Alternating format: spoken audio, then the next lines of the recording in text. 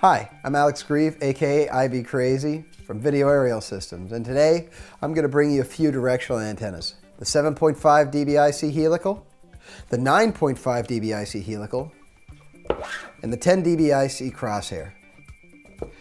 One of the greatest things about FPV is you can change your experience simply by changing the receiver antenna, and it makes the biggest difference.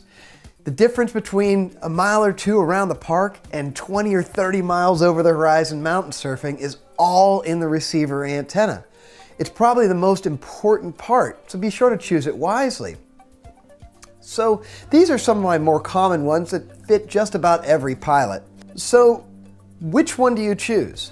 Well, here are three of my more popular antennas that fit just about any pilot out there, except for the guys that fly really extreme range in the 40 and 50 mile range. The first is the 7.5 dBIC helical.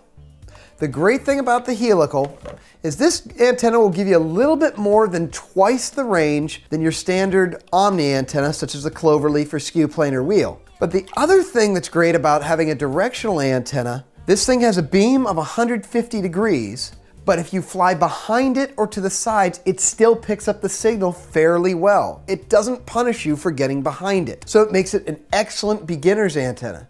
Here's the other advantage to it.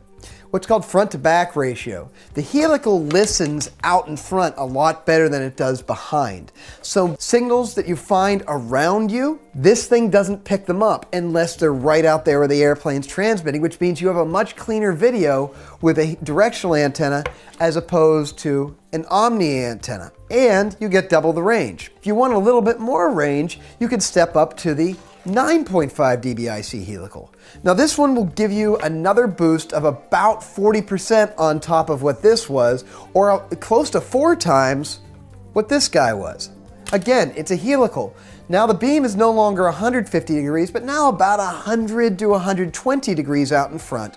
But you could still fly behind yourself into the sides without having so much video breakup. Not so much as you can with a 3-turn, but it'll still permit it without punishing you too much. However, right out in front, especially if you have an antenna tracker, nothing compares to the 10 dBIC crosshair. This was developed by myself and Hugo of True RC Canada. Both of us have the same antenna. The difference is where mine exposes the elements, he simply covers his in a box. What's the advantage of the crosshair? Well, the crosshair again has a nice 100 to 110 degree beam out in front and a very, very high axial ratio, nice and compact size, and it's also light. The problem is when it comes to flying behind into the sides of the antenna. If you fly behind or to the sides of the antenna, don't expect to go too far.